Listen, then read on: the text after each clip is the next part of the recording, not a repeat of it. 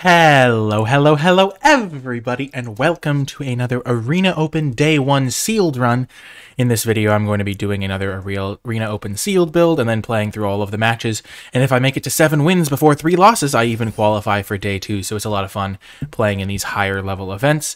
But before I dive in, I do want to remind you that if you enjoy this video, be sure to hit that thumbs up button. It really helps me out and it's free to do. Subscribe to the channel so you get notified when I post future videos, and leave a comment with your questions, feedback, thoughts in the comments section down below. I do take the time to read all those comments and I respond to pretty much all of them, so I do appreciate everyone who takes the extra time to leave a comment. If you would like to support my content, you can do so via the Patreon, patreon.com/NicolaiBolas. It's a great way to give back to my content, help me continue producing videos and upgrading my videos with things like a new webcam or microphone, or making a NicolaiBolas website and things like that. But we're going to be diving in. Let's see what we open here. Hoping for a coma. I think that's probably the most broken card that you can open. But we didn't do too badly for ourselves. We have 4 cards in black-green. Black-green tends to be a good base color at the very least.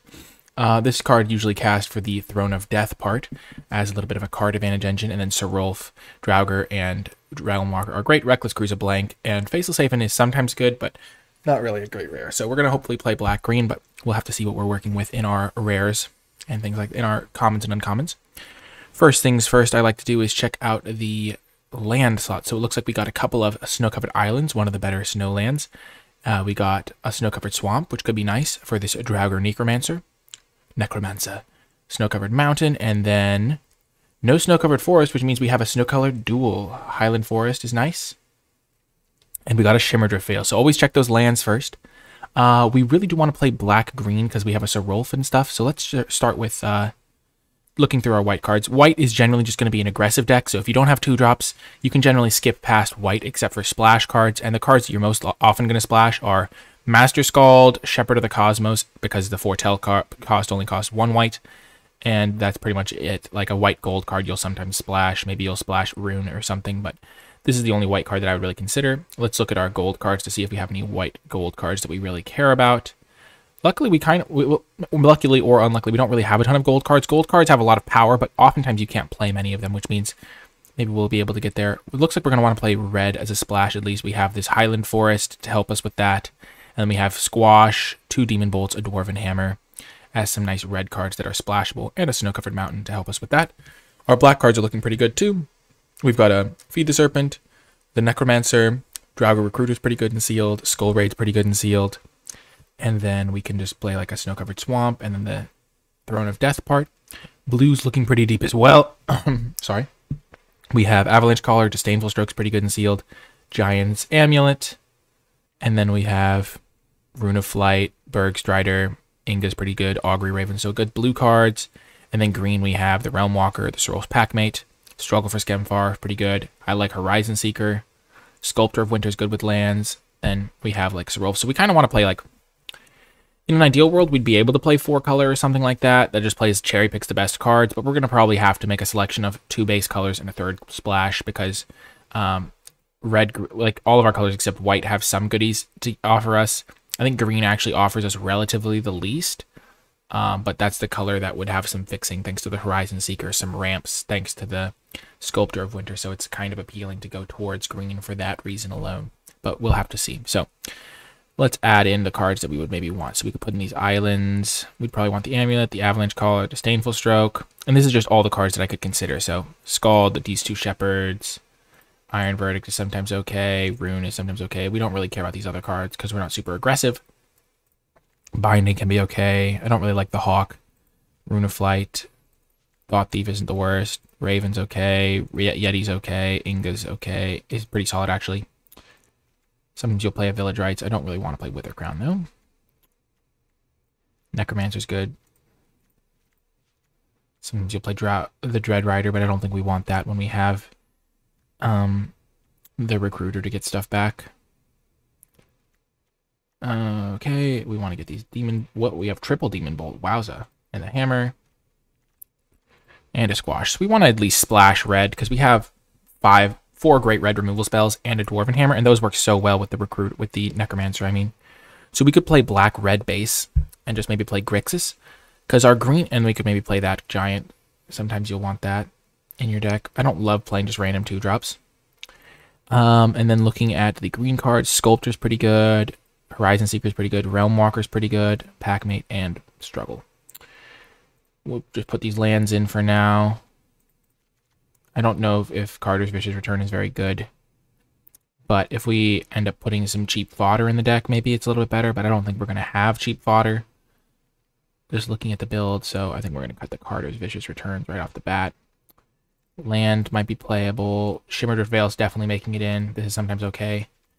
And these are just cards. So just pretty much the cards that you don't want to play at all kind of go into the sideboard. We could technically play that. We could technically play that, but I don't really think we will.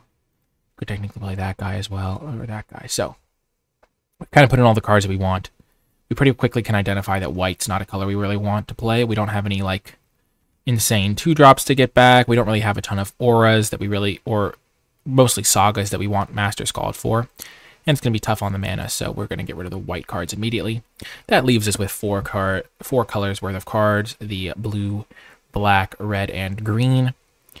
Looking at the distribution, we have 7 green cards is the lowest number, but they also are a heavily concentrated power. So we have the Packmate, we have the Realm Walker, which if we have a lot of a singular type, 5 rogues, but we're probably not going to play all those. We have some wizards, we have some zombies. Realm Walker could get some work done. And we do really want to play this Serulf, especially paired with the red removal. It does a lot of work. So, let's see what our worst card color probably is. I think we're definitely going to play red, but probably as a splash for the removal effects and the hammer. That means we're not going to be playing the Cinderheart Giant. So that's something to keep in mind. The blue cards that we want, Inga, Frostpeak, Berg. Don't really like the Undersea Invader. This is a 5-drop. I don't love Bind when I have better removal options. I will say this is probably not a Goldvein pick deck just because I don't have cheap evasive creatures. So I can probably cut the Goldvein pick. I already have an amulet as an equipment. Okay, so looking at the black cards, we have Feed, Skull Raid, and Draugr and Necromancer is the only black cards I really care about playing. I think the Necromancer is a card that I really want to play, so I can cut these Starnheims because I'm not going to play those. And I have this Throne of Death as a card advantage engine, which I kind of need because my deck doesn't have like a Behold the Multiverse. So let's think. In order to play some of these cards, we'd have to play black as a base color. I don't really want to give up on the blue, but I have a lot of playables. So what would happen if I just played black, green, base, splashing red for removal and the hammer? That could be a way to go. The blue doesn't really provide me any card advantage or removal. It just has good card quality. The Avalanche Caller works with my 2 Snow Islands, my Snow Swamp, and my Snow Mountain. And it lets me play the Mirror Lake. I could just play Avalanche Caller off of like 1 island. It's a thought at least. So let's see what happens to our deck if we just get rid of the blue cards. We're not going to play 2 wings.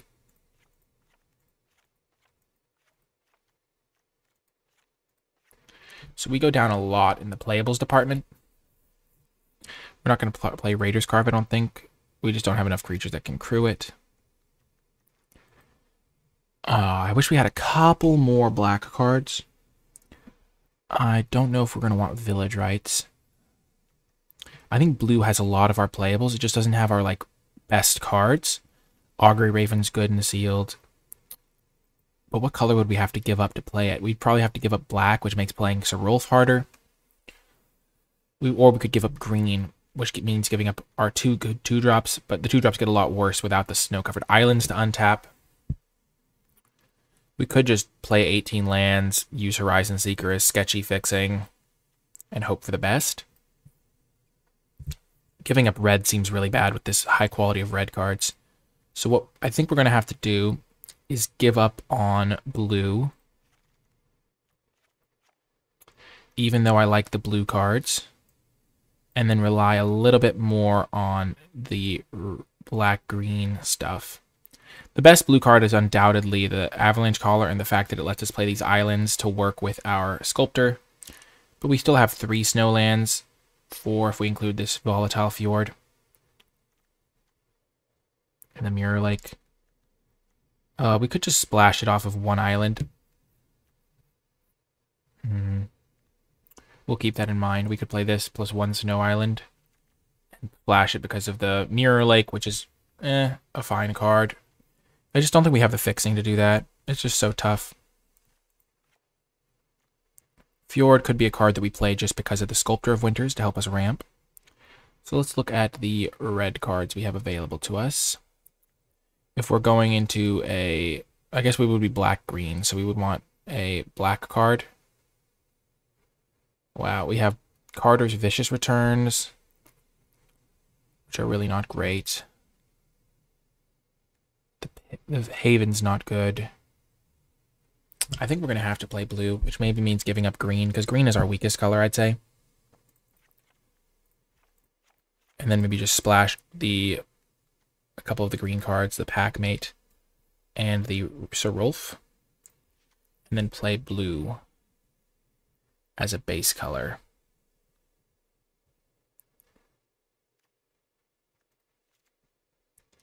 We'll put that in for now, but we're probably not going to end up playing it in the final build. We don't splash the fixing part. We just play... And we probably wouldn't play Struggle either. We just have a lot of removal here. This card would name... We don't have a lot of creatures in this deck even. What the heck? We only have 7 creatures, so we probably don't play the Realm Walker. Now we just add the blue cards, which is just numerous blue cards that are quite solid.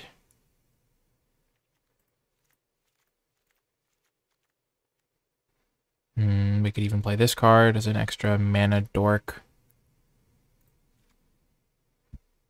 Yeah, we have to play blue. It just has so many of our playables in it.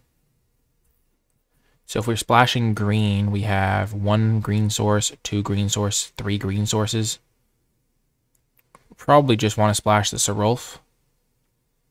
I like the Packmate, but it's kind of hard to facilitate casting that early, because we are playing a lot of colors. Blue, red, black, and green. So probably best to splash only 1 green card, the bare minimum, off of as few sources as possible. I do love the Packmate, but I don't think I can afford it in my mana base.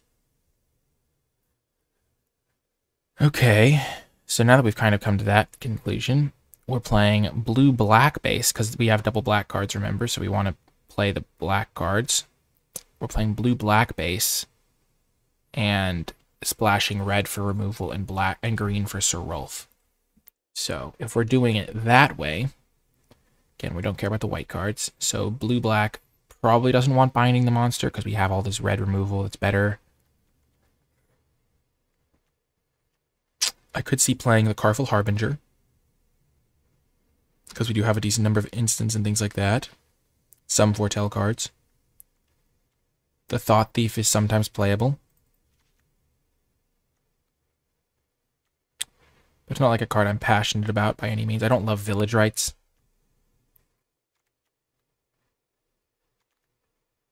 But there is a lot of removal running around, and I can just oftentimes find the mana for this probably. We have 14 creatures now.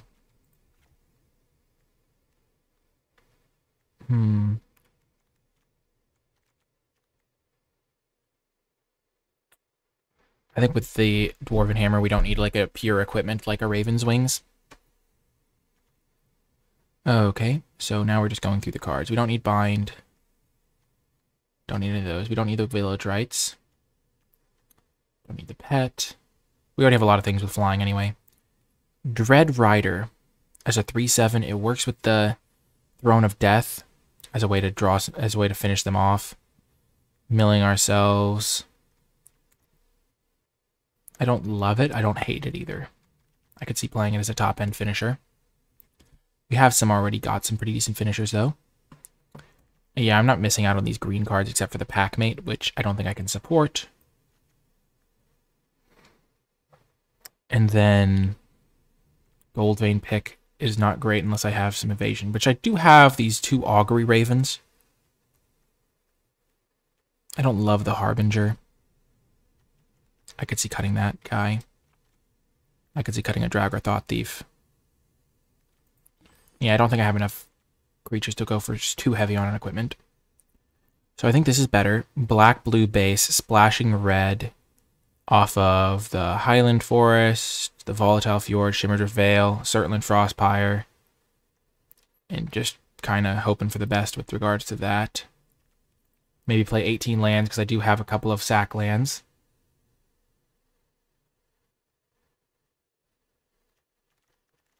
Let's just do this right now while we figure out our mana. Okay. So how many mana lands is this? This is 3, 4, 5, 6, 11, 12, 13, 14, 15, 16, 17. We could probably play 18 in this deck.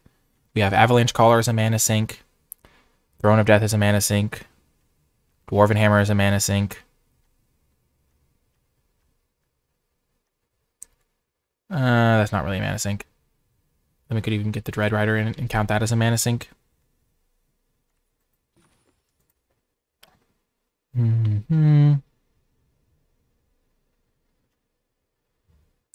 Okay, so I don't want any of these blue cards.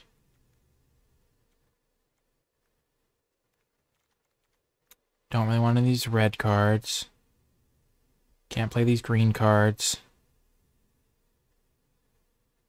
So I think this is the deck maybe, but I want to get one extra land in. I think splashing Serolf off of 3 sources is probably okay. Where's my third source? I have Highland Forest, Shimmerdrift Vale,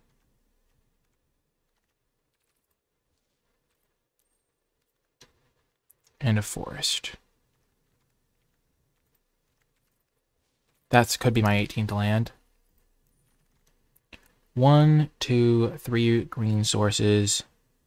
3, 4, yeah, and then I cut the Dread Rider because it's just bad. And I hope to win it like this. It could happen. Stranger things have happened. This is not the worst deck I've ever had. My splashes are ambitious, but doable. Always the dream combination. My creature count's a little bit higher because I have the Amulet and the Hammer. And both of those are pretty good for Rune of Flight as a win condition late game. So yeah, I think we're going to run it like this. Let's look at our color distribution. 10, 7, so mostly blue and black, and then 5 red cards. So let's first make Serolf the picture because he was kind of the card that made things tough. 3, 4, 5, 6, 7, 8 blue sources, kind of. 5. We need an extra black source. We have 1, 2, 3, 4, 5 red sources. Only 5 black sources. Yikes. This is a nightmare. Maybe we don't splash. Maybe we play. It's so tricky. Maybe we splash black for Draugr and the Egon, and that's all we splash for in black. And then we use green as a base color. Oh my gosh. This Feed the Serpent might be baiting me in. Because we don't have... Our mana is just so bad if we go 4 colors. Oh, maybe we can't splash the Serolf.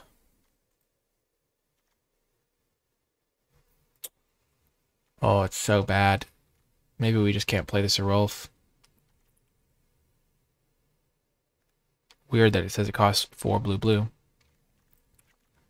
We cut the Serolf, we cut that, we cut the Highland Forest. Our mana certainly gets a lot better. Oh, none of my cards have texts anymore. That's bizarre. There it is, it's back. So this mana base would be 10, 6, 5.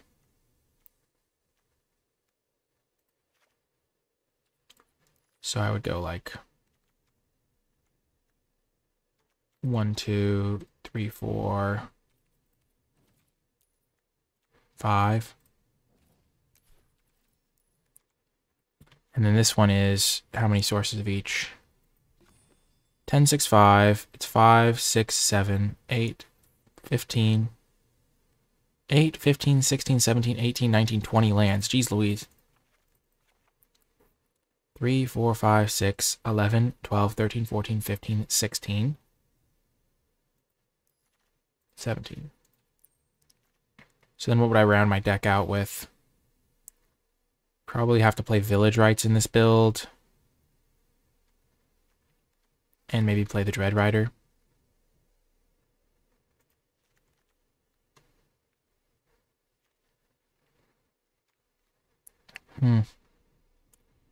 Arguable on whether this is better, but I'll cast my spells a heck of a lot more, which is nice. Maybe I could just play the second Thought Thief. But Dread Rider's fine as a top-end card. It ends games and it's really hard to kill. I probably would rather just play the Thought Thief than the Village Rites, though. So this is a much more clean deck. So this is 11, 7, 5. So 4, 5, 6, 7, kind of 8. For black, we have 5, kind of 6. For red, we have 1, 2, 3, 4, kind of 5. So I cut one of these for an extra swamp. Oh, I missed out on one of the swamps. So this is giving me 7 black sources. So now I have 3, 4, 5, 6, 7. Kind of need one more of those. 6, 7, kind of 8. Yeah, I can go back. I didn't see the snow-covered swamp. I kept missing that. I just kept on not counting. I'm sure that was driving people wild. 4, 5, 6, 7, kind of 8. 5, 6, kind of 7, and then 1, 2, 3, 4, kind of 5. Yep, I think this is going to do it for the build.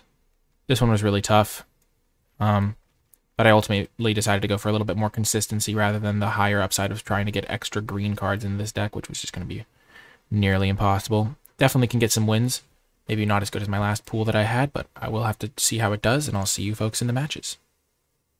Before I get to the matches, I want to give a huge shout out to all of the patrons who support me and my content over at patreon.com/NicolaiBolas. Special thanks to those at the credits level, and to all of the new patrons who helped me reach the microphone funding goal.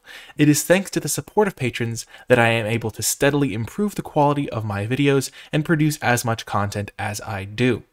Even just $1 a month goes a long way, and there are a host of cool rewards that you gain access to by becoming a patron. If my content has provided you with some value, please consider supporting my work on Patreon. It really makes a big difference. Without further ado though, let's get to the matches. Welcome to round 1. Looking at this hand, it's definitely a keep. We have 5 lands, but we have all our colors. We have Berg, Strider, and Rune of Flight, so we have a couple of spells as well. So overall, we're in okay shape. Drawing a land, they're not great, but our deck does have some mana sinks in it. We should overall be okay.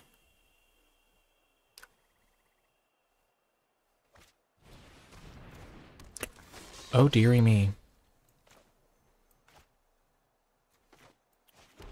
I don't think I want to use the Rune of Flight just yet. I'm not too afraid of the Bloodsky Berserker. It's kind of hard to get 2 spells going in sealed. Okay, that's a little bit scarier.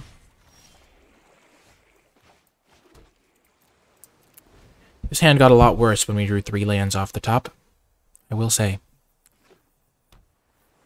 Even though they're all snow lands. Okay. So, if we start drawing some spells, we're going to be cooking with fire here. Oh, yeah. Let's go.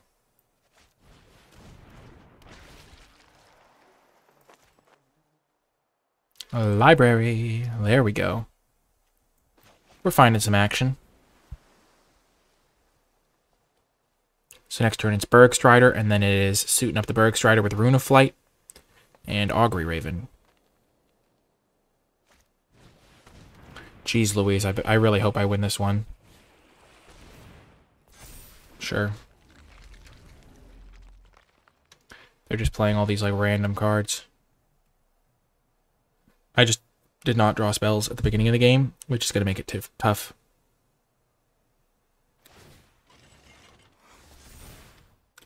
But certainly still doable.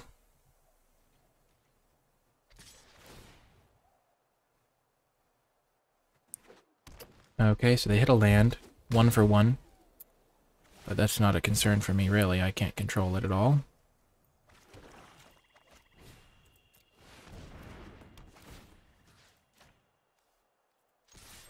I need to put the pressure on him. Otherwise, Dogged Pursuit's going to kill me.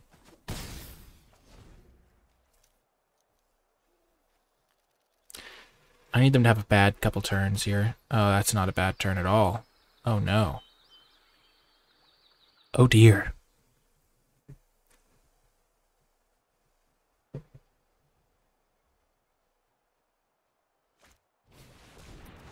Vengeful Reaper, eh? If they double crew, I'm going to block. I can't afford to take too much damage from these dogged, because the dogged pursuit's going to finish me off otherwise.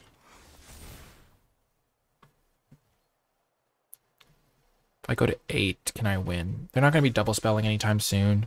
They have 2 carves, so this one's pretty useless to them on its own. Next turn, they're going to activate this land, wreck me. If I go to 8, I'll go to 7. I have this guy to block that guy. Can I kill them in time? I don't have any life gain in my deck, which makes this so much trickier. I don't think I can... I think I have to take it and just hope to kill them by 7 turns and take no more damage for the rest of the game.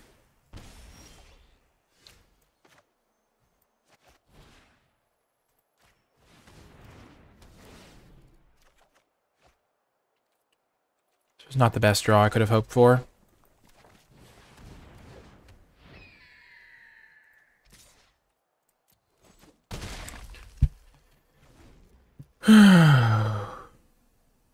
Yeah, I think we've lost.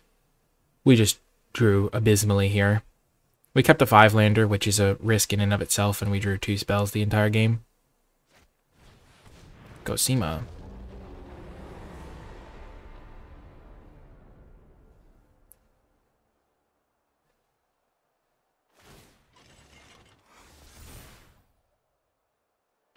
Maybe we were supposed to trade. I don't know. I don't think we can really.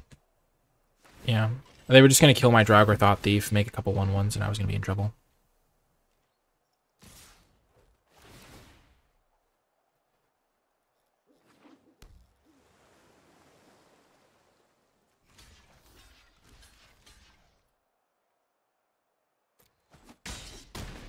Yeah, I'm just dead. I'm just going to scoop this one up. I have no outs. I can't beat this Dogged Pursuit. That was unfortunate, I must say. I could have... If I'd just drawn 2 spells in the early game, so I could have maybe curved out a little bit more. 1 spell in the early game. It's hard to draw worse than I did. So we're just going to chalk that one up. Try again.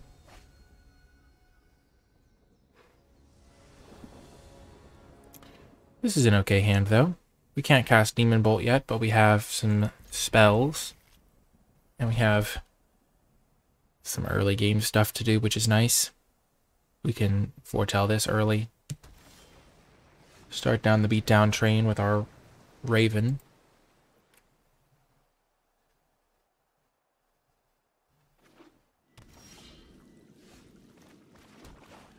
That's a good draw.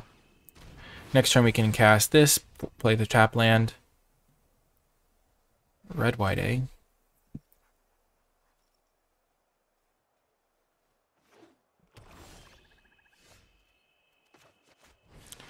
I see no reason to differ from the plan. They do not have Demon Bolt, that's good to know. That's a wild art.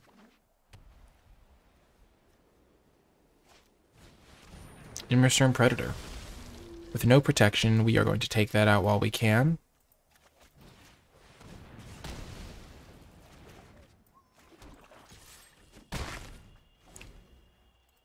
It's too greedy to do something else there.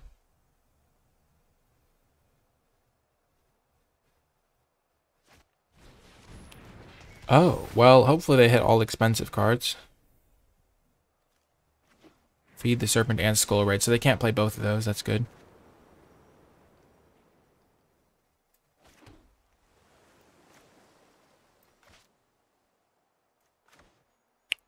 Just gonna play Inga. Snow Swamp. Probably don't want this or the... What's my graveyard looking like?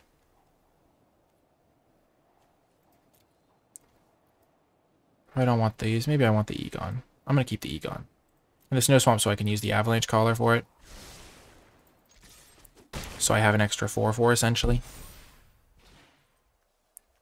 They're not going to be getting counters, which is nice. Unless they cast the Priest first. and then have another land drop. And I think I'm going to be able to tempo them out here pretty effectively. Because I think the only reason they played Showdown is because they were missing a land. Okay, we will play this.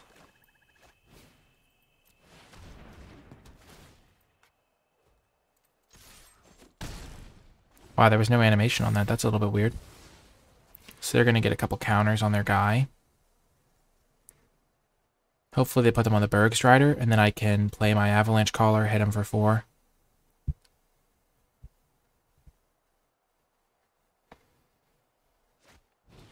Narfi, eh?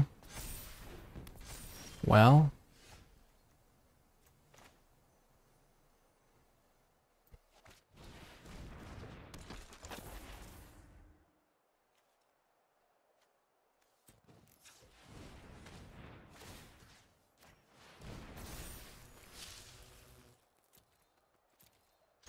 certainly sending with everyone. They will block 4, take 3, 7, 11 lethal damage. Let's go. We've got a win. Well on the way to victory. That was pretty good. Made me feel pretty good about the deck compared to how it did in game 1, but I mean, that's not like that unlikely of a scenario as opponents having a little bit of mana issues, our deck just kind of doing its beatdown thing. Seems like our deck can definitely get the wins. It's just not the best pool I've ever seen. Our cards didn't have like the concentration of power that we would have liked, and we didn't have the fixing to like play everything. I think giving up on Serolf was probably a key part of that pool, but it's hard.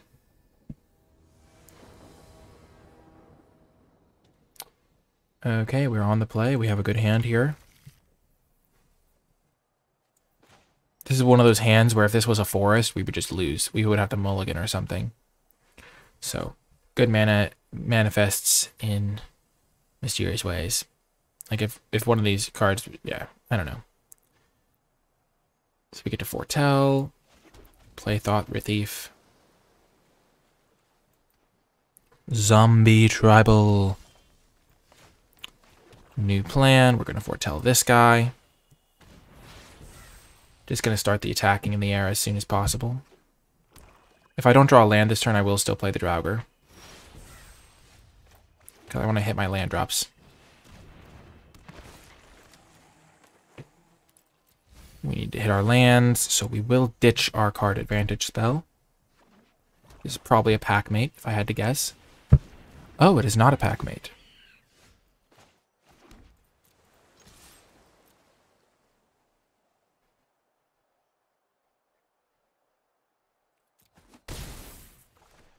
Since I don't have a creature in the graveyard, I'm just going to play this and foretell.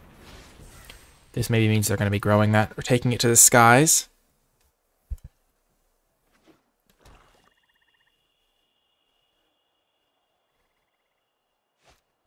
Spirit of the Alderguard, okay. Well, that could be good for our Jarl, the Forsaken. Because if they weren't going to trade with the Infernal Pet last turn, maybe they won't want to do it again.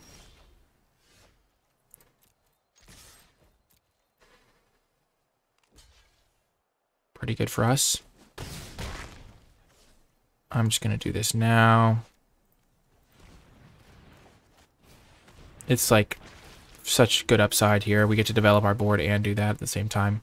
We're going to hold the swamp because we can discard it if they do something, or at least have the option to. We have some pretty reasonable spells in case this is a discard too. Which we know it's not Serolf's Packmate. Return upon the Tide. Okay. Okay. That's not great. Not the best moment.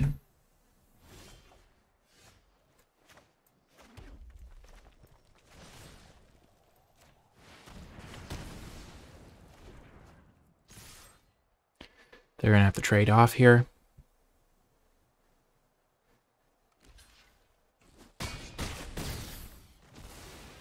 And maybe they just don't have an answer to this Augury Raven. That's the hope, at least.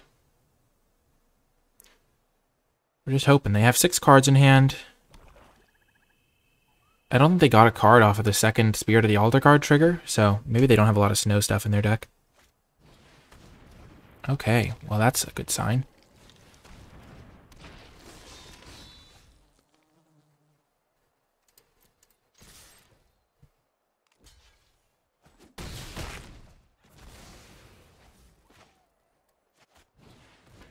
Just going to play the highest power card. 4 or 5 that they can't interact with very much. Well, still playing around discard 2. Okay, so they're just a straight up 2-color deck. Got the win. Let's go. Just putting some pressure on them. These Augury Ravens doing some work. We have a Frostpeak Yeti, which is also known as the poor man's Augury Raven. Evasion can win championships. It's like the classic saying, defense wins championships, but applied to evasion. I do like the Rune of Flight in the deck. I could also see an argument for playing a Raven's Wings. So I'll have to reevaluate after this game how Raven's Wings would maybe look. Okay, we're going to keep this on the draw. We have our Augury Raven on turn 3 at the latest. We have a couple things to do with our mana, and we have all our colors now. Playing against another green deck. Flyers can be an issue for these sorts of decks. Well, now we know how fast we have to kill them before they activate this. It can be tough to kill them before that, but Skull Raid should help delay them on that path.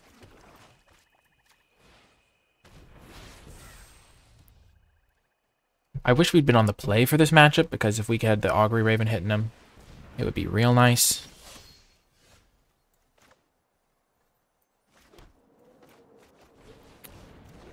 Augury Raven versus Horizon Seeker.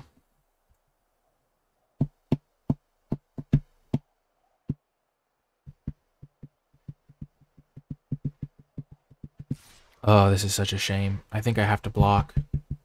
I hate to do it, honestly. Oh, it's such a bummer.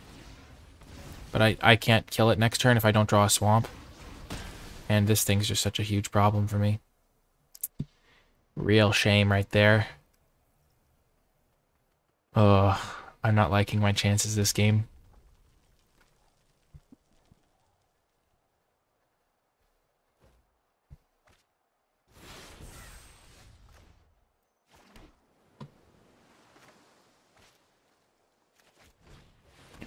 Just gonna cast our spells, be mana efficient in that way.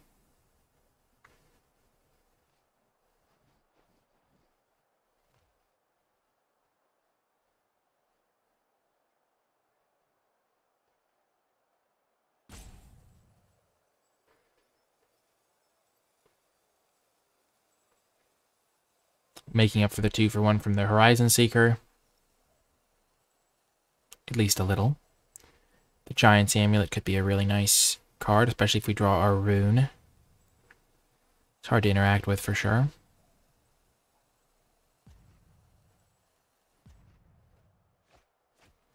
There goes a Masked Vandal. Pretty nice, because we were about to play a key artifact, or a good artifact at least. They discarded a Swamp. Okay, that's what they have. Okay. I will eventually be able to deal with that with my Feed the Serpent. They might have Disdainful Stroke. They discarded a Swamp, which means they might have all gas in the tank.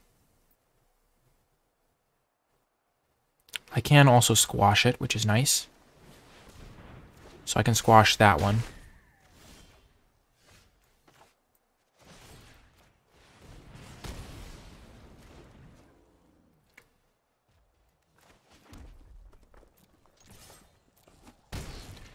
And I will flash this in on their end step.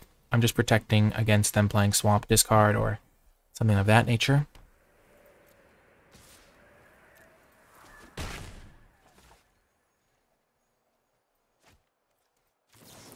Because it is a meaningful threat. They could have a Disdainful Stroke.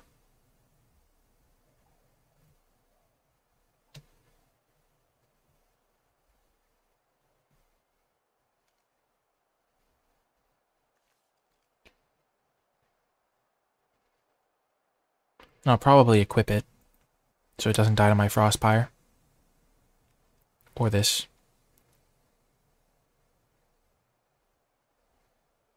They might have a Disdainful Stroke here.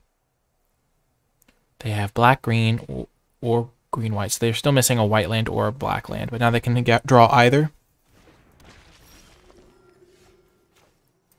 That swamp is pretty good.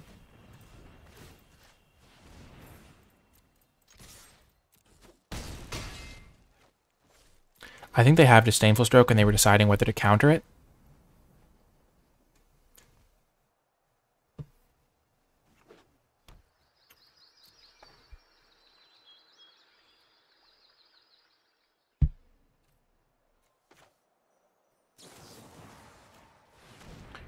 I guess we'll find out.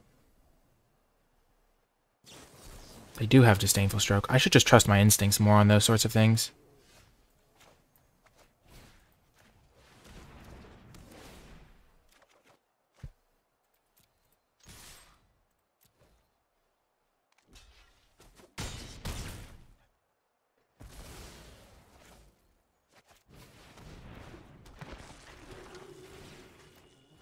But it worked out.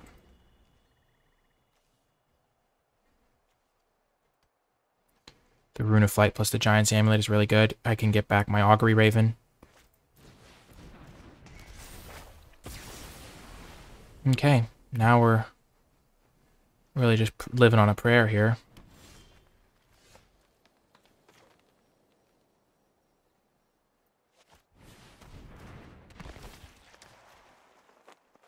Definitely keeping that on the library.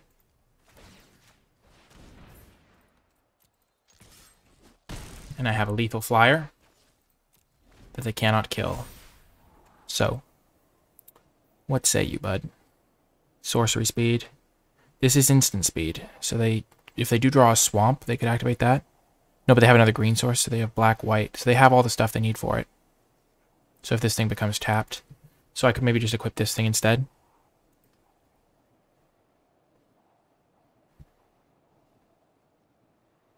If they hold up all their mana for activating this, they would do 2 to it, and they'd gain 2, but then they die. It's not a -2/-2, right?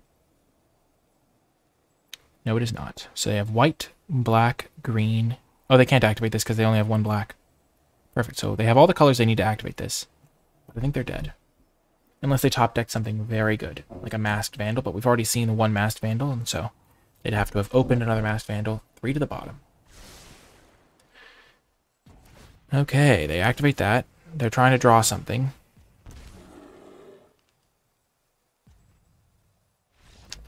Yes, we're on a rampage here. I don't think we want to add a do-nothing card like Raven's Wings, because our cards kind of need to all do something. But the Rune of Flight was definitely very good there. Let's check back in. It's always important to check back in, even though we've been on a little bit of a spree here. We don't want to get overconfident, so I don't think we need the bind. The flyers have been good, but I don't want Pilfering Hawk. Village Rites could be decent. Certainly could be decent. I don't think we want Dogged Pursuit, because we don't put that much pressure on them all the time, but we have been kind of curving out or winning with flying in the late game. Yep, so the card that I'm most considering right now is this Village Rites. Has there any card that's been really bad to draw? Village Rites is also really good with Inga.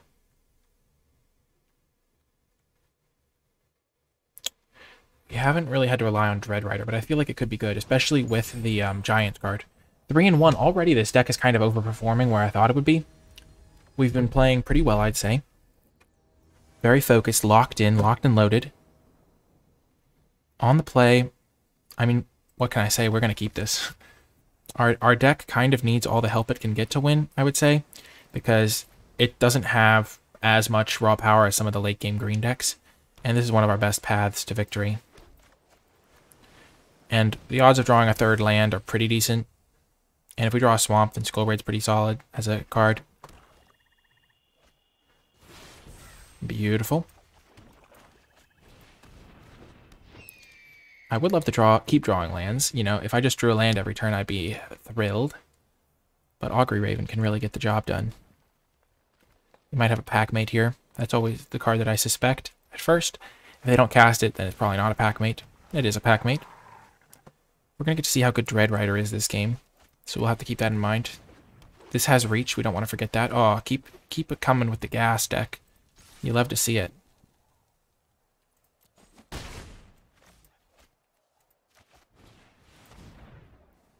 You love to see it.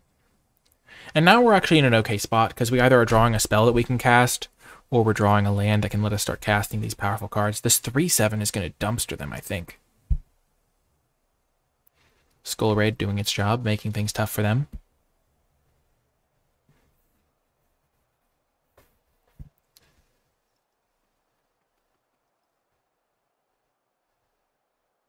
I think just casting your Skull Raids is a pretty big level up when you're not like, oh, I'm going to save it to get their last couple cards.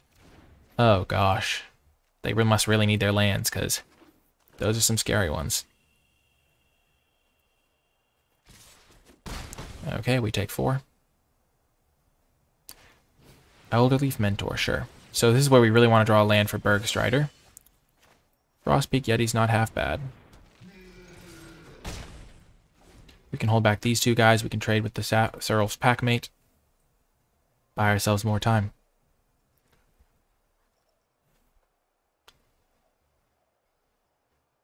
They could, of course, go kill your guy, attack you for 8. And drawing a land to cast Bergstrider would have been better, but I am very grateful for drawing the 2 lands that I did draw. Keeps this competitive. We're still in the hunt.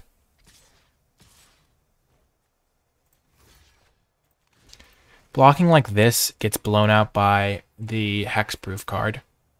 And we don't really have a reason to block that instead of this one. So we're going to block this guy. Like, we don't have any spells that deal 2 damage specifically. But if there's no reason to expose ourselves to just lose to the +1/+1 counter Hexproof card. Okay. So hopefully we draw a land to Bergstrider this Knotfold Recluse. Because that's going to be the real key here. Okay, and Disdainful Stroke. Probably one of the worst cards we could have drawn there. Because it's a castable spell, but it doesn't help us affect the board at all. Which is not great. If we do draw a land, we are going to be in okay shape. Okay, again, we're going to just block the card that doesn't get us blown out by Hunter's Mark. Counters at the ready. Yes. Booyah.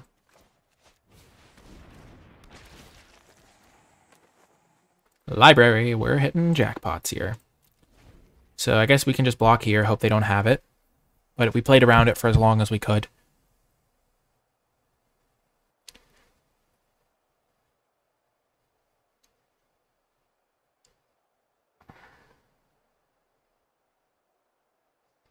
If we can go Bergstrider into 3/7, that then has a little bit of fuel. That could be real good.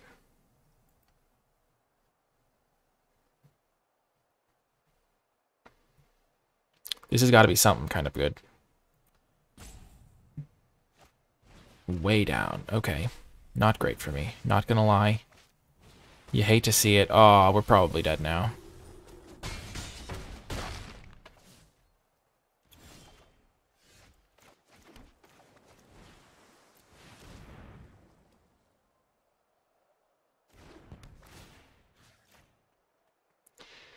It was a close one. Very close. We can block this, go to 1. If they actually have the +1/+1 counter trick, I'm going to be so proud of myself. Oh, it was that trick. Okay, well. Good game, opponent. We kept a sketchy hand, and then we got a little punished. I don't think that the Dread Rider would have been bad. It was actually a card I was really excited to cast, because it was going to do a lot of work there. So I think that's probably a good sign. So now we're 3-2. Finishing 3-3 with this deck would honestly be not the worst. I mean, this deck is not the worst deck I've had, but it's not the best. So 3-3, pretty reasonable. But obviously we're hoping to get to that 7-win glorious run.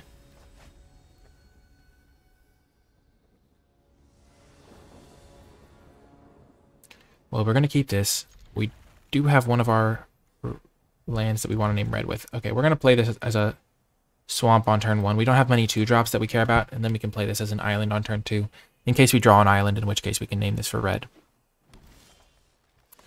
In which case we can name it for blue. Look at that. Working out for us. The magic gods are on our side, chat, or YouTube comments in this case. So it's named blue, right? Yep. Thought Thief, naming myself. You want to name yourself, especially when you have Dread Rider Okay, we're going to keep that on top. It is just a good removal spell, and you never know what you're coming up against.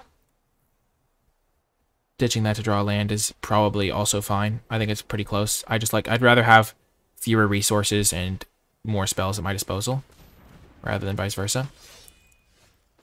Okay, we're going to play the Thought Thief again. And now we'll maybe have to bin something good. Yep, we're going to graveyard that. But at least we're binning a creature for our Dread Rider. We don't want to do anything with these guys. Trading a 2/1 that dies into something for a 3/2 is not good for us.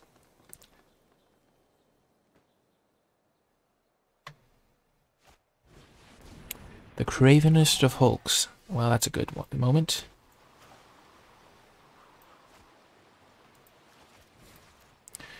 Killing a 4/4 is about as good as we're going to get with that. So we're just going to be patient. Red Rider can do some good stuff. They're playing 3 colors, but they have a best gear in play, which kind of gets dumped by Dread Rider. Dwarven Hammer. We also have a Dwarven Hammer. So now we're much happier trading things off.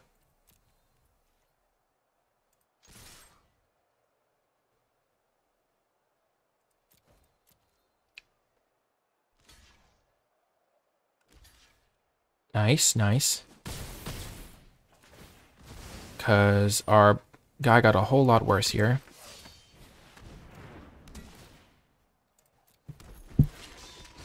So we've traded some things off. We have some fuel for this guy. They could hit us for 4, but we're hitting them for 5, which is a little bit better. And they have to pay the mana to equip.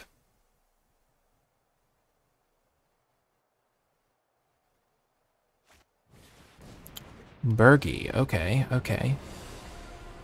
I see you, buddy.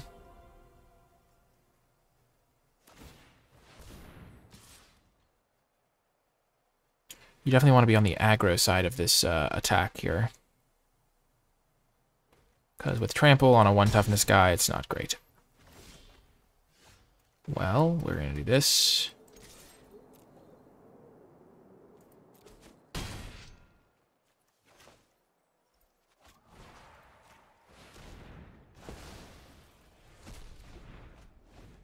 We do have enough mana to use this too, so we can take out both of our guys. Or if they play another small creature. We're going to just play our 3/7 though. I'd be pretty happy with that, I'd say. Okay. The 3/7's still looking quite good here. Look at this guy. He's just been waiting for a chance to perform.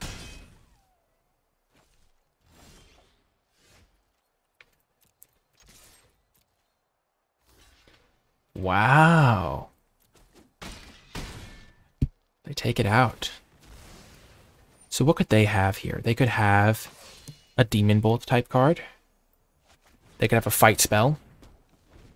But I think we just jam this guy. Next turn we Frostpire. We don't need to block. Bounding Gold, okay. Okay.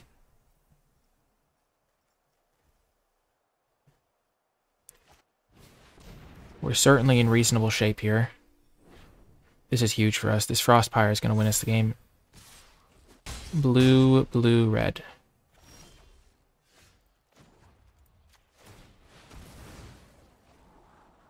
I think we want the land. The Dragger Recruiter. Let's just exile. It exiles, but we have a lot of stuff in the graveyard. To get back. We're going to have 1, 2, 3, 4, 5 lands.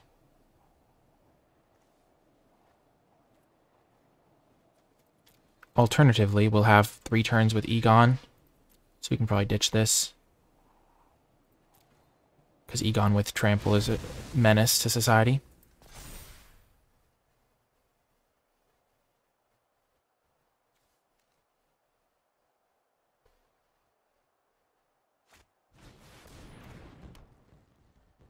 Sure.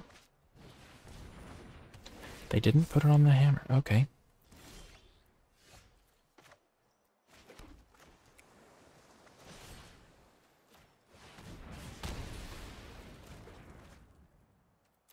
We're going to want to play the Egon half of this. We have a lot of cards in the graveyard.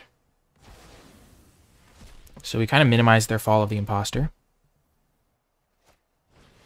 Horizon Seeker.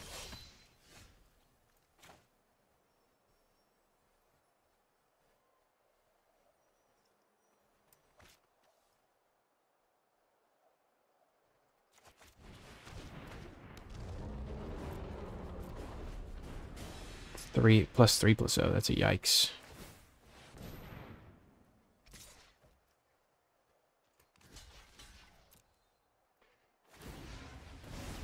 They're going to get a land, sure. Obviously, I wish I was on the front foot here, because that's when you really love the hammer. And I'm not going to get to counter something, unfortunately. Oh, we get to be back on the front foot. Okay.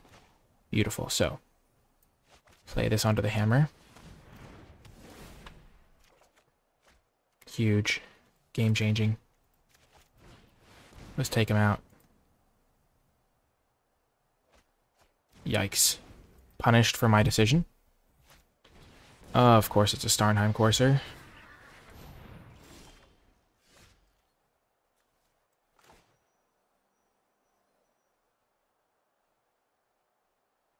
So I could go to 1 here. And then next turn I threaten lethal. I think I like that play. Because this is 4, and then I have 3, 6, which means I can attack them for 12. And I can also just block with the Raven. Big moment here. I'm going to block. I'm a coward.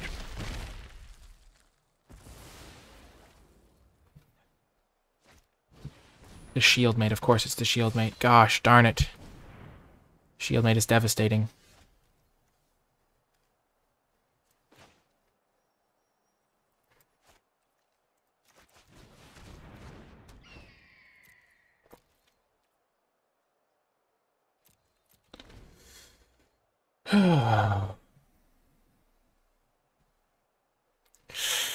This is real tough.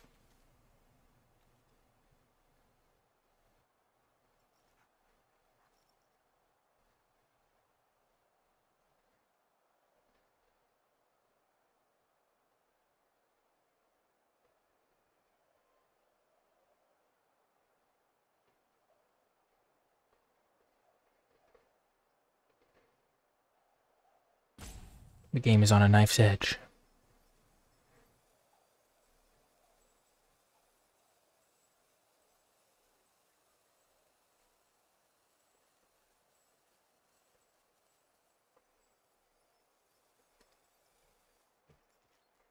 I think I block this and go to 2. This is my best chance to win. Because without the Avalanche Caller, I don't have an onboard advantage. I could double block, but they're just going to kill the Avalanche Caller. So this is better. I go to 2. Then I have to keep up a 4/4 that can block it. Come on, just cast your 6 mana spell here. Yep.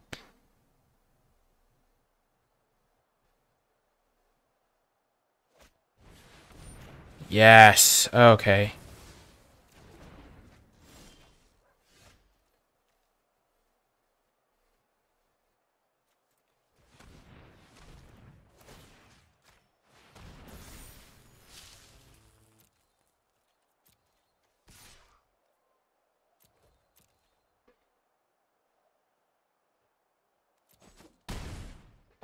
Perfect.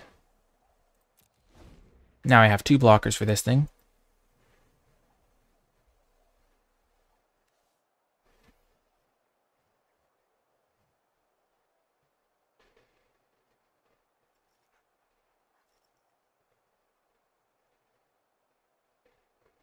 The pressure is building.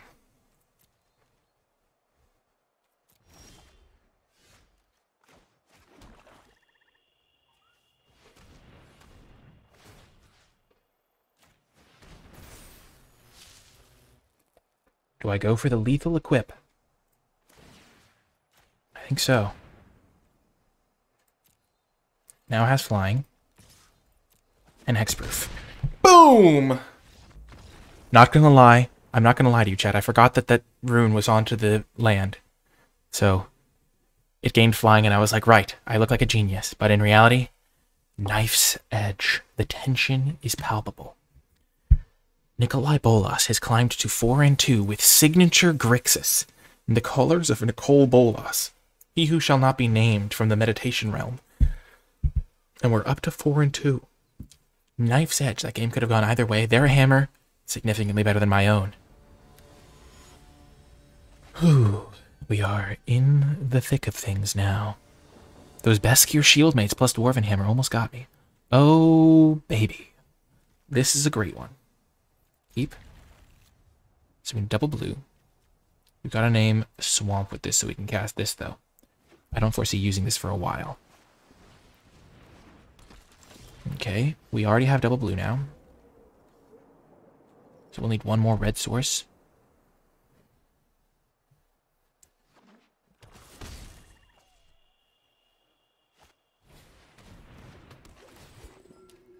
Ditching the island.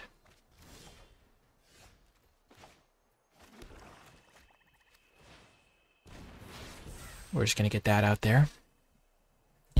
We want to hold off on this Shimmerdrift Veil for as long as possible. We're probably going to have to name Swamp with it, but if we can name Red so that our Surtland Frostpire can do some more work, we're going to be pretty happy with that.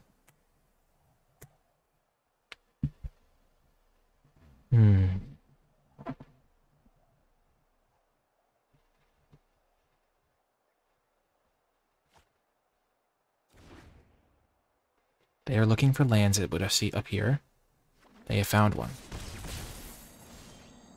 Nice. So now we have our islands taken care of. Let's look at the top of our deck. We'll keep it on the library. It's a 5-drop to use with our mana. We're going to get a black source with this. Frostpire is not going to be active for a while, but we have some good stuff coming up in the works. We do just have a straight-up mountain in the deck. I mean, a snow mountain. And we have a, I guess that's our third source, so maybe we don't have a ton of things.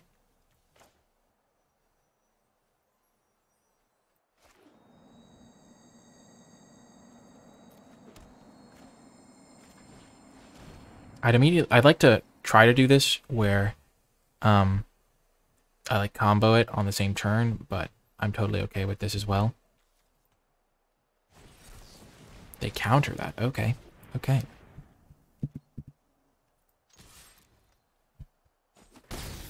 I'm essentially trading 3 damage for 2 damage there, which is good with my Bergstrider. Because if they want to attack me back with both and play something to try and stabilize, I could hit him for another 3, and my Bergstrider will stabilize me a little bit.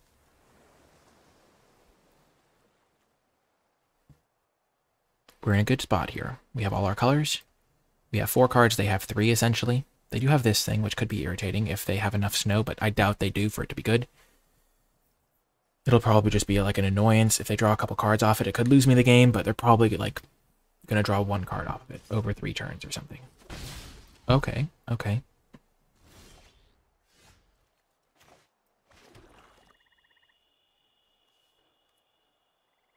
I'm wishing I could have named Red now, but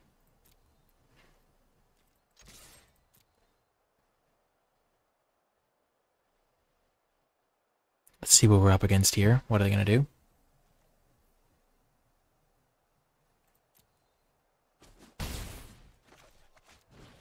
If they have a counterspell, they can have a counterspell. I'm playing this instead of Bergstrider, though. And they're just going to activate the Augur. Oh my gosh, if that's their whole turn, I'm stoked. They've got to have like a Blood in the Cup or something.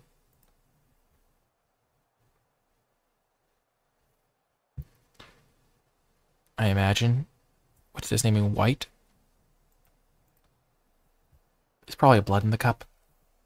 Poison the Cup or whatever. Not Blood in the Cup.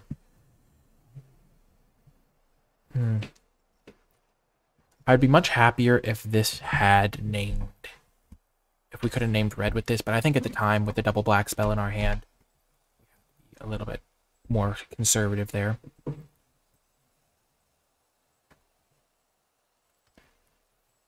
I wonder what they're working with there. They could have a Behold the Multiverse.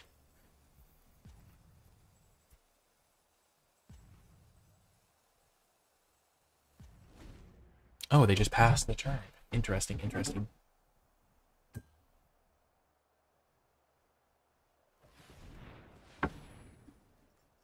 What are they working with?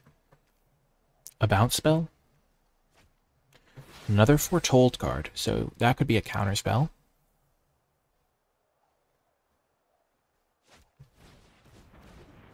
They're binding this. That's interesting.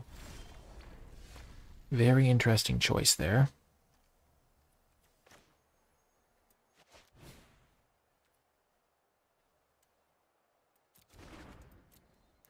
So I'm going to attack with the Draugr Necromancer. I think they might have +2/+0 combat trick or something.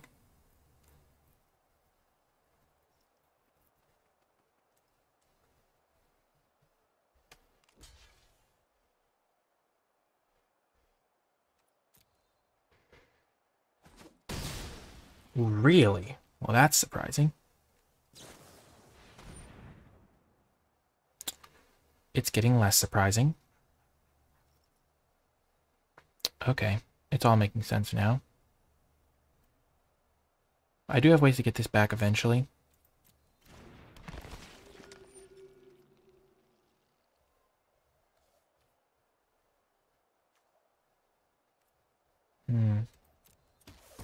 Sure. I probably should have considered that.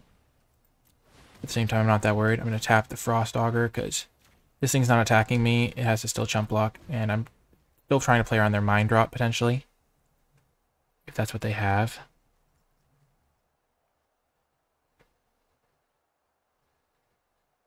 It's a razor's edge again. These games are all close.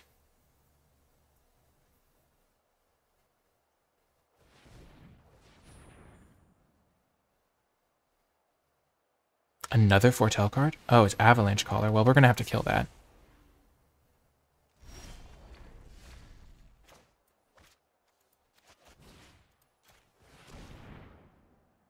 And hope that this isn't a counterspell.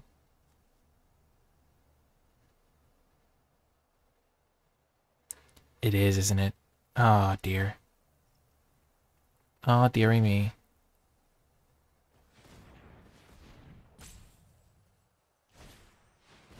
Behold the Multiverse. Okay. It is not a counterspell.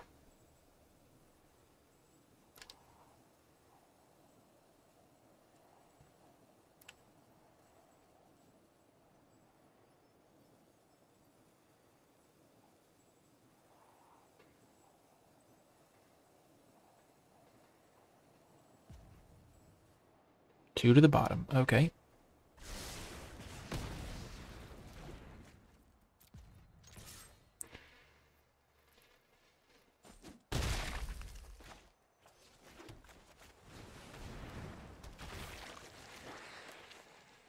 Keeping that on top for sure. Oh. Knife's Edge Gaming. We have a slightly better board, but they have one extra card in hand. I like to think of it as one extra card in hand because they've had a draw step, and so next time we have a draw step, it'll be like, and we have one more land in play. So if they play a land, then they'll have like the same number of cards. Like if they play a land, then a reasonable spell or something. If we draw a mountain, though, like one of our lands is like a reasonable spell. If we draw a mountain or our volatile fjords, that's two more outs in our deck that we have maybe than they do.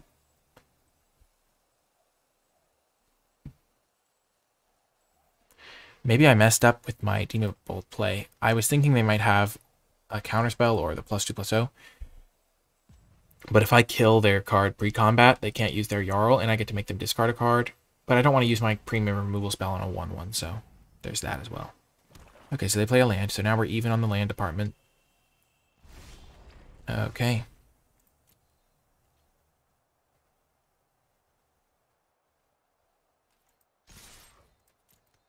Coming in hot. We're here to rumble. Let's get ready to rumble! Bum bum bum bum bum bum bum bum bum bum bum. So it's pretty close here. Higher life total is definitely a big advantage in this sort of race.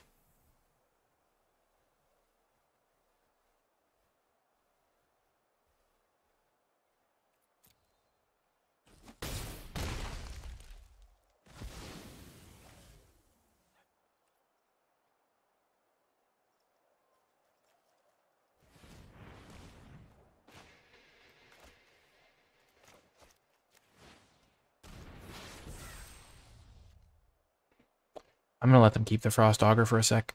I'm more afraid of them like tapping out for a key card, but I do want to protect this from a discard spell. But yeah, this card's not very good and sealed when you can't get 10. Like, you need to have like half your deck be hits for this to be like a good card, and like a third of it for it to be like a card you're like relatively happy playing. I mean, like a card that you're okay with playing. We'll kill it now, because it's going to chump block.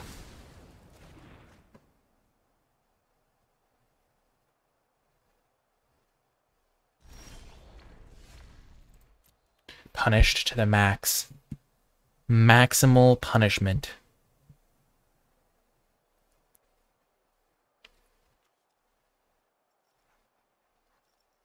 Kazad 777. Maybe they are roping me. They might have a Feed the Serpent or something. But they might also just be disappointed with how many lands they drew or something of that nature. I definitely think our Bergstrider might be rumbling in for the victory here after a brief pause. Or they have a removal spell. Run ashore, sure. Take action, for sure, put it on the top.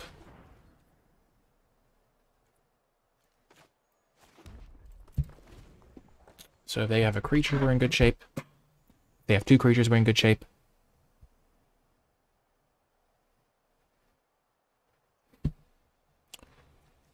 We don't want to sack this to Scry 2 just yet, because we already have Scry 2, essentially.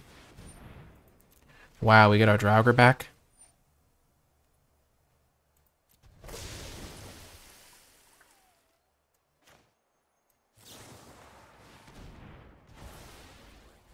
But they get their Bind back, but Bind is useless now.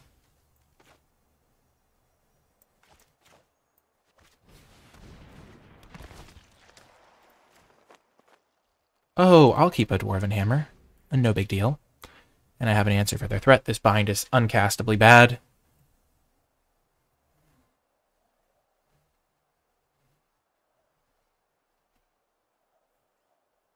I have exposed myself to -3/-3 as another removal spell that they can have as an option.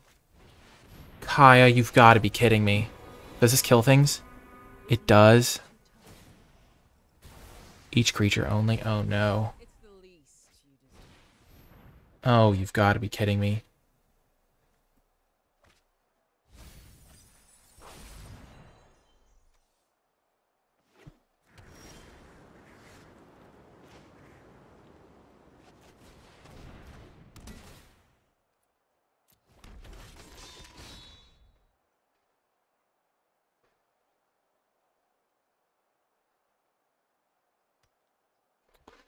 This is a nightmare.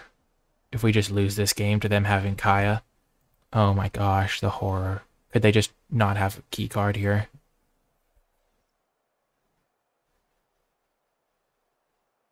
This is a blank, so this is uncastable for the rest of the game pretty much.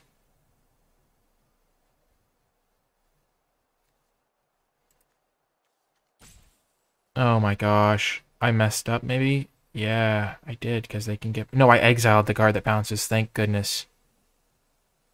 Oh my gosh, if the Cyclone thing wasn't exiled, I would have totally punted this away.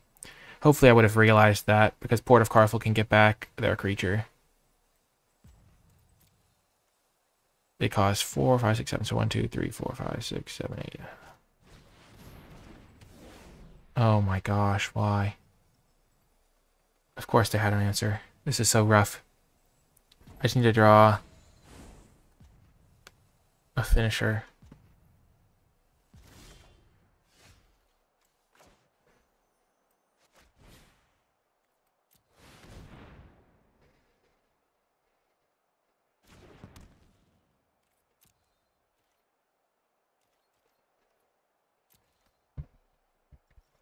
And they are going to have to use their Kaya to exile that, presumably.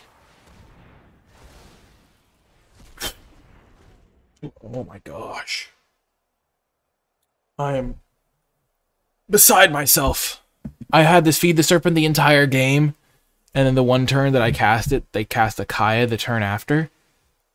I'm in shock that that's how it works. Also, this is like the one card that doesn't deal damage to Planeswalkers too.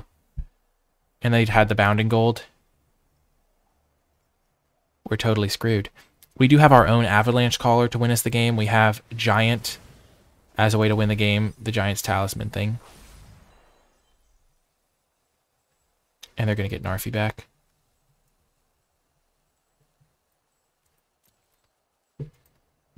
So this is where we would really like to draw avalanche caller. We're summoning it.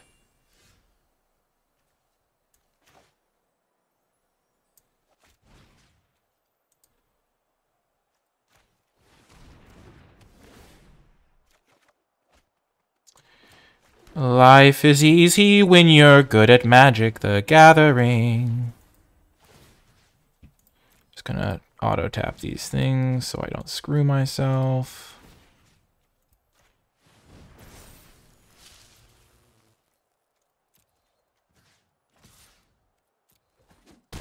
Yes! I can top deck too, opponent. How's it feel? Ugh. Because that's probably a good human being. They played to the best of their abilities. Oh, that was just like, I had them on the knife's edge and they just managed to bounce back slightly every time. It was wild. But we got the win in the end. We're 2 wins away.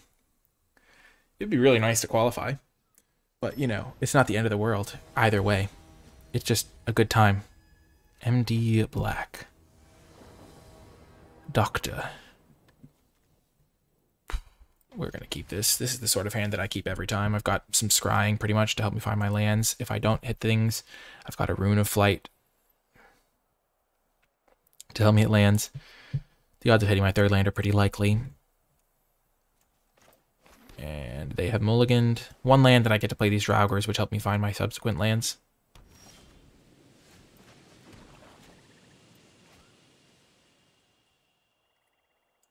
I'm going to play the Raven.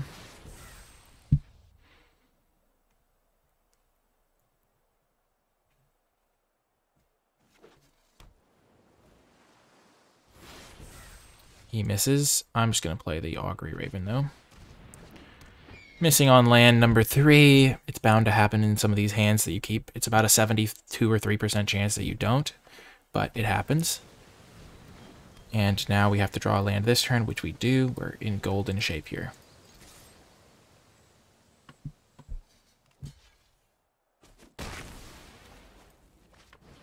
These Thought Thieves have been doing work. Library, let's go. Inga can help us find lands too. And now I think our mana troubles are over. Meanwhile, opponent on a spicy red-white 4-color brew. They got a lot better lands, it looks like, than we did. Send in the pain train. They're going to be able to protect this, but at what cost, you know? Okay, so we're going to want Squash and Snow-Covered Island. Next turn... I mean, the Frostpire. Next turn we can play just another Thought Thief. Or we can Rune of Flight to get to the island as well. No, but we just want to play the Frostpire and the Avalanche Caller, I think, next turn. Avalanche Caller, Rune of Flight.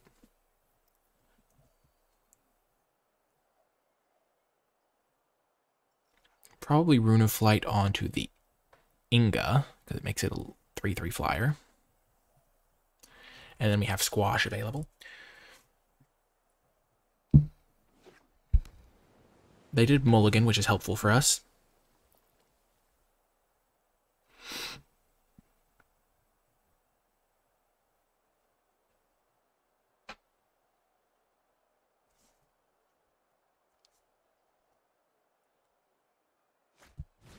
Rootless U. That is terrifying. It generally means that they have coma.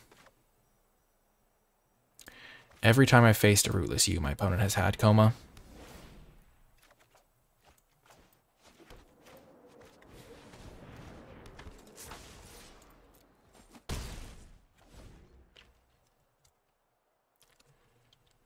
Which is terrifying to think about, but if they don't have coma, if it's just like a Lityara Great Worm or something. Not Lityara Great Worm.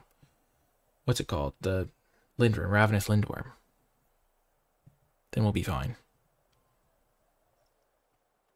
But Coma, I guess I have Squash to deal with Coma. So it's not the end of the world. Maybe I was also supposed to equip the Draugr with this so Inga and Avalanche can double block this bad boy. Well, never mind on that front. They did that the wrong order, though. Because now I can block this guy. And attack into it, quite honestly.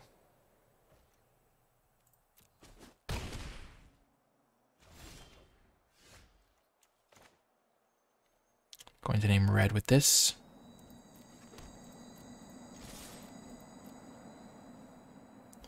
That's a good trade for us.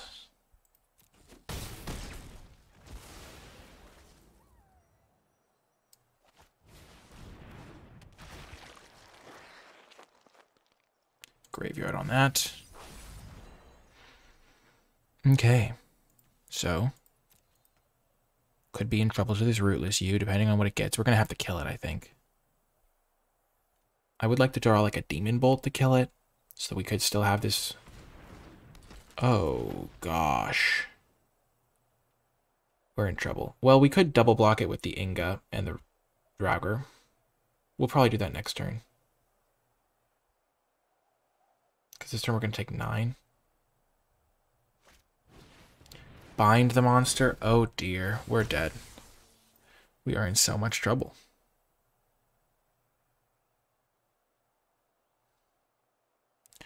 I guess we'll just kill the Avalanche Caller.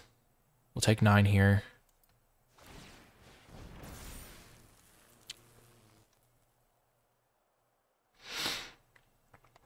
Hopefully, draw something good. No blocks. We have to kill this Avalanche Caller. Giant's Amulet. That is going to be a good card. For now, we have to kill this, though.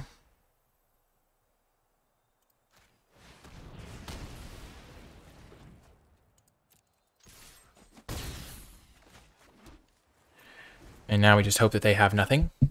No pump spells, no nothing.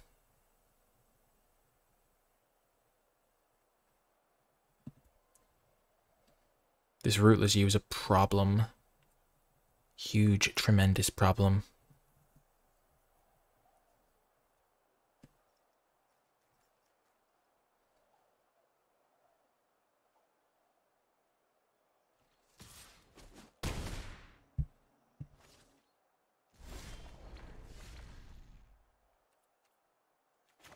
Gonna make sure that this resolves first.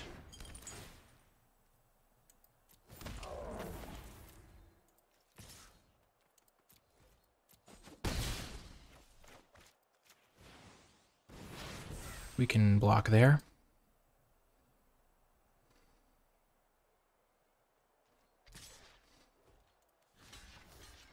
Go and get your Coma, buddy. They can't cast it unless they have a land. If it's not a Coma, if it's just a Great Worm, we're still in trouble. We need to draw another Squash, or one of our, exile spell.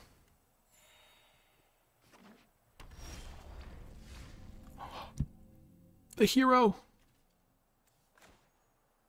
Okay, so we have 1 red mana.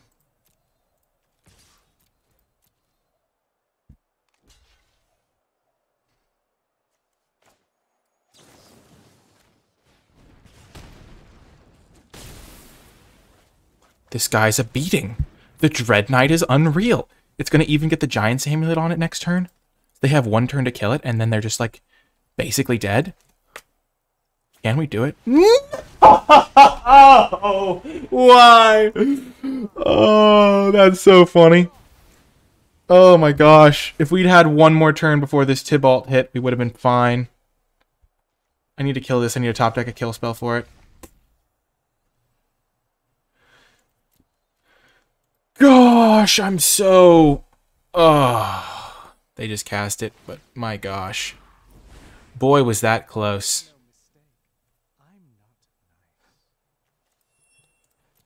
We don't even have our Avalanche Caller as a draw. Oh, man. That was razor's edge again. All of these were so close, but they had the Tibalt the turn they needed it. If they had been 1 turn short on the Tibalt... We don't have any haste, so we're doomed, I think. We don't have any 6/6s either.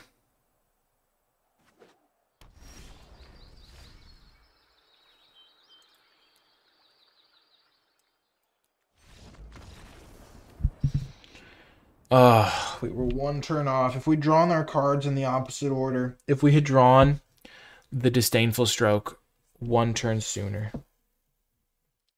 we would have been in fine shape. We didn't even have the mana, because we couldn't, if we'd had the mana for it, we could have considered going like Dread Rider plus Equip, but we were 1 mana short of doing that. Oh, that was a really fun run, though. That was a lot of fun. Very competitive games. Very tough ones, too. Hard-fought battles, all of them. 5-3 with the deck. Pretty good performance, I'd say. We lost to some... I guess in the first game, we just flooded out, and then we lost to that last opponent who had the Tybalt, and I don't even remember the third one we lost, but it might have been to us not drawing enough lands in one of our rounds, or to some bomb rare that I forget. I don't really remember it as much. I try to just focus on the victories, play my best, and we got some sweet wins there. We had that one where we barely defeated the Kaya. Dread Rider was actually a pretty good card. I think it would have been really good in that last game if they hadn't had Tybalt. That would have just won us the game at the end there. The Egon, we didn't cast Throne of Death ever, but Egon did well as a blocker that one game. The Augury Ravens were fantastic. And just overall, our deck performed very well, I'd say. The Rune of Flight onto equipments was also key, especially onto Giant Samba. That's a great combo. That is going to do it for this draft video, though. We didn't qualify for day 2 on this run, but we had a lot of fun, and or at least I had a lot of fun, and I hope you did too. Yeah, remember that if you did enjoy it and made it all the way to the end, take that extra second, hit that thumbs up button. It does help out the video and my channel. Also subscribe if you want to catch more of my videos. It's free to subscribe, and everyone is welcome to join the community and get notified when I post future videos. You can also check out the Patreon if you want to support my content. Patreon.com/NicolaiBolas. There's a ton of tiers, very flexible, and it helps me continue producing these videos and making them better for all of you. You can also find the Discord server linked below and my articles linked below. And yeah, if you made it all the way to the end of this video, in the comments section down below, leave hashtag Razor's Edge, because I feel like I said that a ton of times during the course of this recording, and it was a lot of fun playing this, making this video for all of you folks. That is going to do it. I hope you enjoyed it, and I will talk to you next time.